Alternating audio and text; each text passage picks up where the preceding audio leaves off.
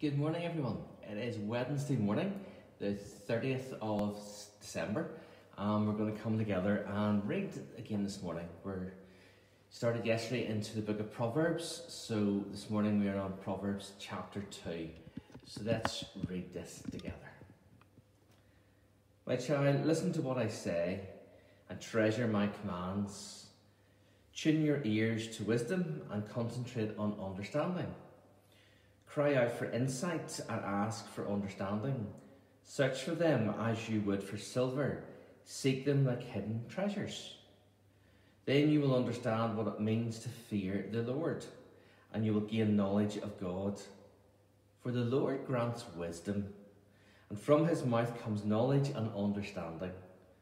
He grants a treasure of common sense to the honest.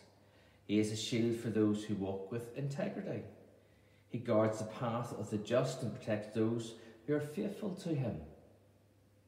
Then you will understand what is right, just and fair, and you will find the right way to go. For wisdom will enter your heart, and knowledge will fill you with joy. Wise choices will watch over you. Understanding will keep you safe. Wisdom will save you from evil people and from those whose words are twisted. These men turn away from the right way to walk down dark paths. They take pleasure in doing wrong. They enjoy the twisted ways of evil. Their actions are crooked and their ways are wrong. Wisdom will save you from immoral women, from the seductive words of the promiscuous woman. She's abandoned her husband. She ignores the covenant she made before God. Entering her house leads to death. It is the road to the grave. The man who visits her is doomed. He will never reach the paths of life. Follow the steps of good men instead, and stay on the paths of the righteous. For only the godly will live in the land, and those with integrity will remain with it. But the wicked will be removed from the land, and the treacherous will be uprooted. Amen. That's Proverbs chapter 2.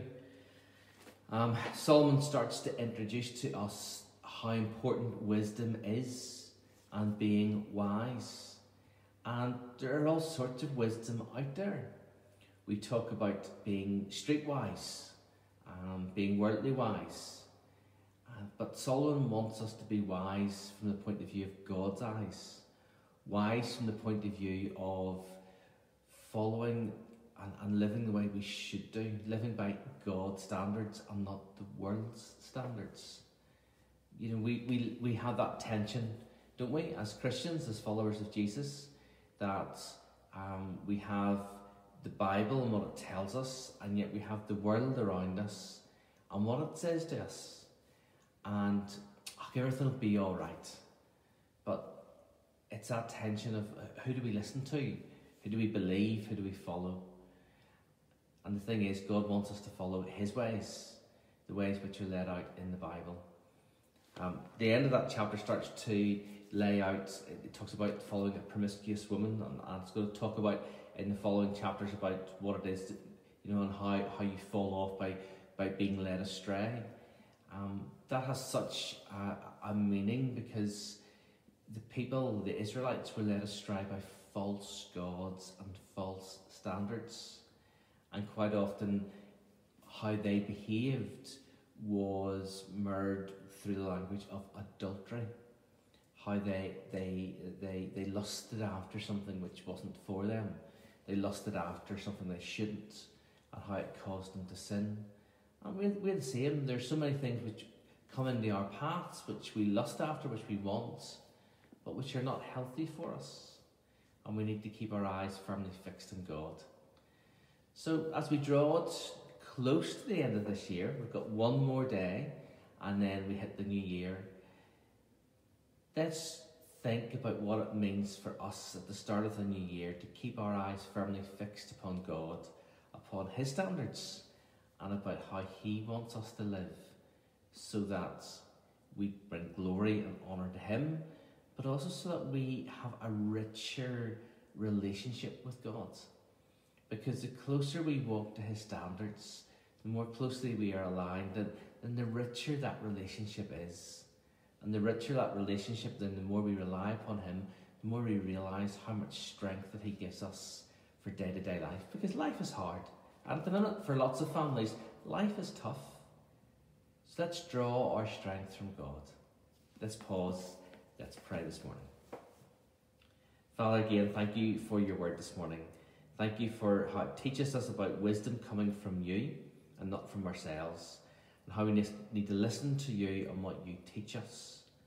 Lord, over these next number of days as we read through Proverbs, please give us ears to hear.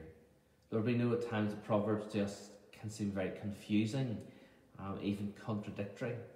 But Lord, help us to work our way through it, to find a path through it, a path which leads us to trusting you more and more each day. Lord, just thank you for all your goodness and your provision for us. Lord, thank you again for the news this morning that another vaccine has been approved for us. We continue to pray for those who are not well in hospital. Father, that you just be near them and help them this morning. And for those who are caring for them, everybody who's involved in that care, Lord, from cleaners who are keeping environments safe, right the way through to nurses and doctors and specialists. Lord, the whole team who are involved, may your hand of protection be upon all of them. You look after them and care for them. So Lord, continue with us now, we pray. In Christ's name. Amen. Thanks folks for watching this morning. Great to see you. And see you again tomorrow around about 9:30 again. Meantime, take care. God bless. Bye.